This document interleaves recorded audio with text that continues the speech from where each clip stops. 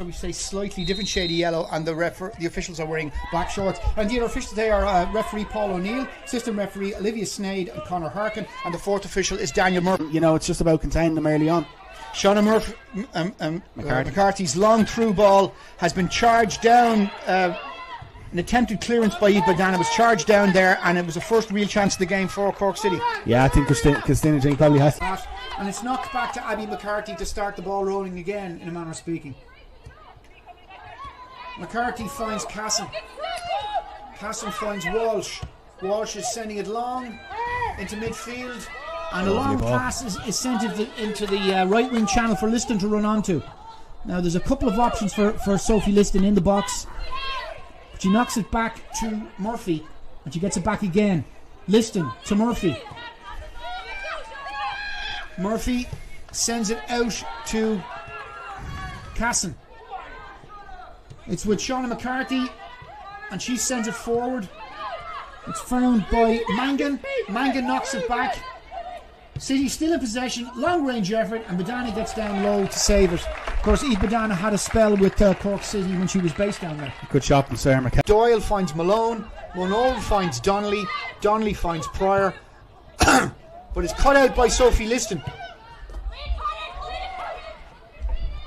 Into the path of Christina Dring.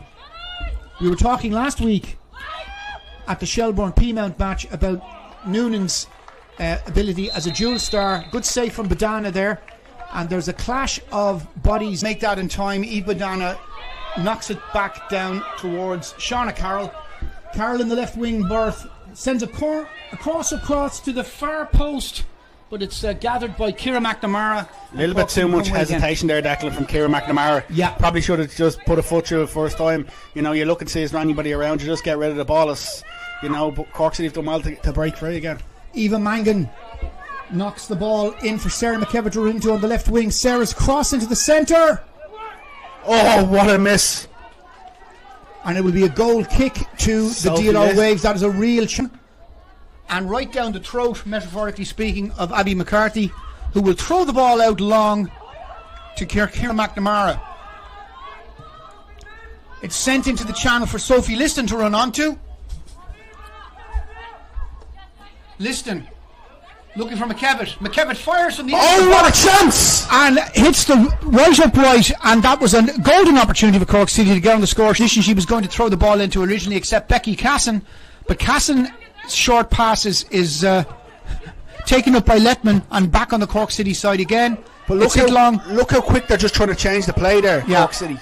Shauna Carroll comes away with it now for the DLR Waves. The long range effort. Oh, what a save! A brilliant save by Abby McCarthy, and it'll be a corner to the DLR Waves on their forward. Was Murphy tying the lace as well? A bit of professionalism there displayed. Headed back by Gleeson and just past the far post. It'll be a goal kick to Cork City. You can hear there John Sullivan. Nothing silly. Literally 3 minutes to go. Any further news from Peamount? Yeah, last I seen there was Peamount United 2, Bohemians 0. Looks as though play is stopped at the moment. Megan Smith-Lynch is down with it. Oh, and it's a goal! It's a goal from substitute Ciara Maher.